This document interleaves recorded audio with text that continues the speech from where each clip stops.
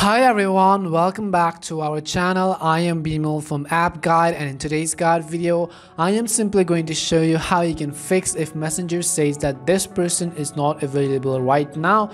But before we get started with the video, if you are new to our channel, then make sure to leave a like and subscribe, and without any further ado, let us get started with today's video.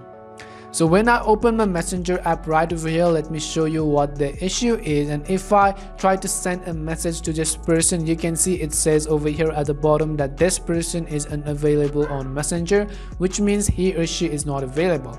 Now in order to fix this, there were many fake videos on the internet which claim that if you actually reload, update the application, if you clear your cache files and data, you will actually be able to send a message to that person. Most likely none of those solutions are going to work for you, and I will tell you why. When you have an error of this person is unavailable on Messenger, it most likely means one of these two reasons. First reason being is that that person has deleted or deactivated their Facebook account. The second reason being is that that person has probably blocked you on Facebook or Messenger.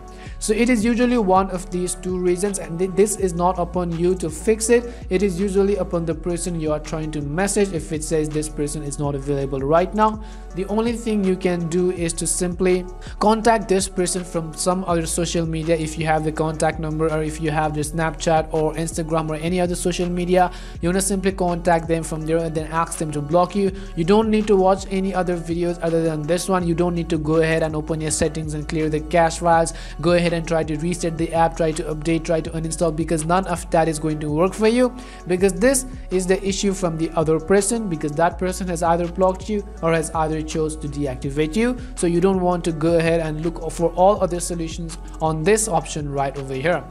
So we hope this video helped you, and if it did help you and give you some insights, then make sure to leave them down in the comment section. And if you have any more questions, then also make sure to leave them down in the comment section.